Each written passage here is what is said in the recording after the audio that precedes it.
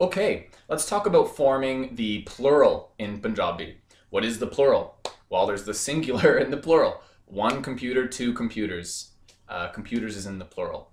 In English, we have a lot of different ways of forming the plural. A lot of the time you just add that S, right? Like boys, girls, computers, lamps, whatever. But you also have deer and deer.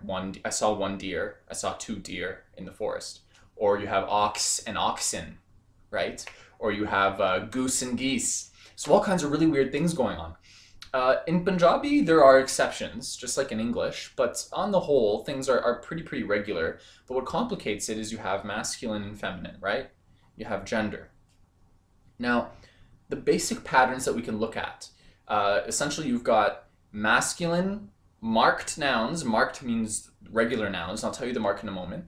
And irregular masculine nouns. And then you've got feminine and irregular feminine. And then a few patterns within that. We'll go over that in a moment. To begin with the regular nouns though, so the masculine mark is a, right?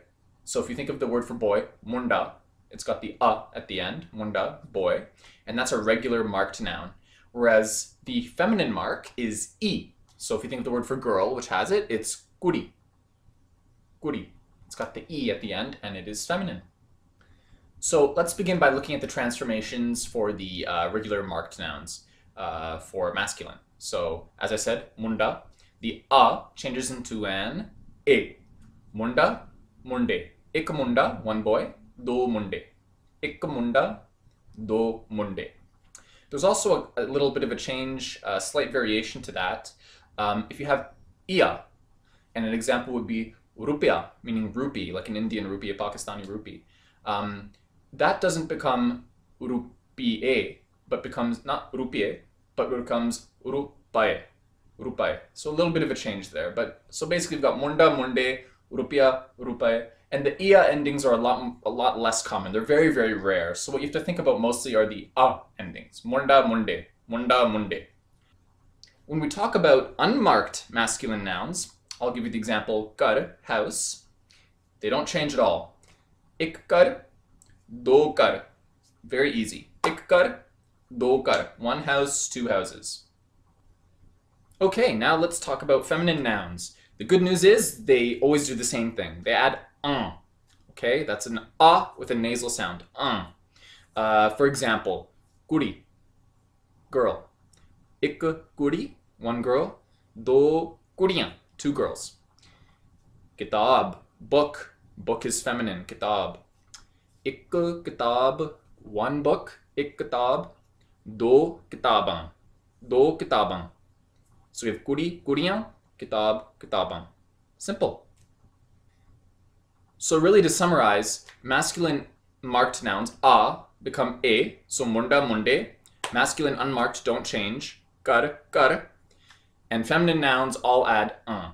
kuRii, kuRiiaaM, kitaab, kitaabaaM. Now, there are a few exceptions we'll quickly talk about here, a few patterns and exceptions in forming the plural. The first is a really confusing one. I just told you that masculine nouns ending in a are marked, right? But there are also a few feminine nouns which end in a. And remember that to make feminine nouns plural, you add un. So how do we add un onto a? You don't say un. You add a v in between, a v sound. So let's use the example of the word for language, bhasha. Bhasha. So bhasha becomes bhashaavaM. BhashaavaM. BhashaavaM. BhashaavaM. Secondly, also along the same path here, there are some nouns which are masculine and end in a, but they're irregular. They don't behave like the normal ones. So munDaa, ik munDaa, one boy, do munDe, two boys. That's an a masculine noun. But there are a few small, tiny exceptions.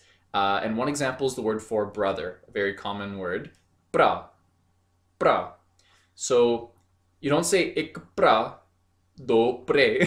It's not bra, pre, like munDaa, munDe, but it actually just stays the same. So ik bra, do bra. One brother, two brothers. Ik bra, do bra. These are very few in number, and I wouldn't worry about these too much. If you ever have a noun which is ending in an a, you're probably safe if you change the a to an a. And if you get it wrong, people will tell you, and you'll be able to figure it all out. You can't be afraid to make mistakes with gender and making things plural and exceptions and everything, because it happens. And the only way to kind of get this stuff stuck in your head is practice. So don't worry too much about it. Take a risk, and by default, go with the most common patterns.